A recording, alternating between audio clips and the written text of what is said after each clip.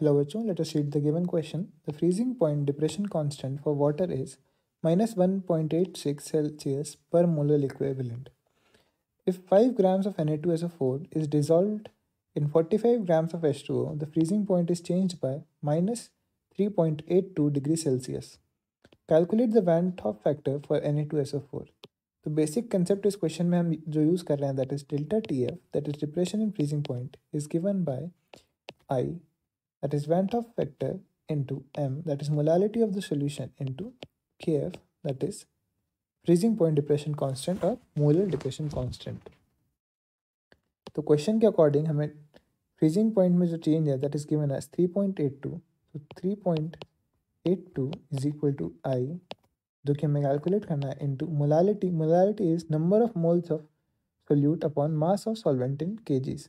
तो number of moles of solute कितना हो जाएगा हमारे पास. Given mass is 5 that is 5 grams of Na2SO4 upon molar mass of Na2SO4 is 142 into mass of solvent that is 45 grams of H2O. क्योंकि हम यहाँ पे grams में लिख रहे हैं 45 तो न्यूमरेटर में हमें 1000 से मल्टीप्लाई करना पड़ेगा इंटू के एफ की वैल्यू हमें गिवन है 1.86.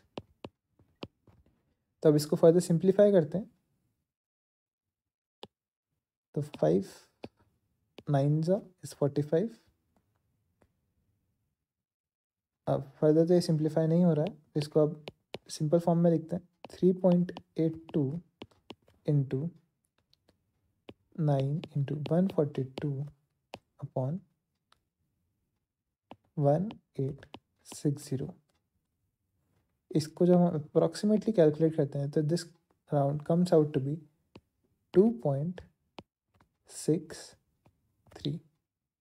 तुम्हारा option B that is 2.63 will be the correct answer as I comes out to be 2.63 that is Van Hoff factor for Na2SO4. तो हमारा option B is the correct answer. तो I hope आपको समझ में आया हो. Thank you. All the best.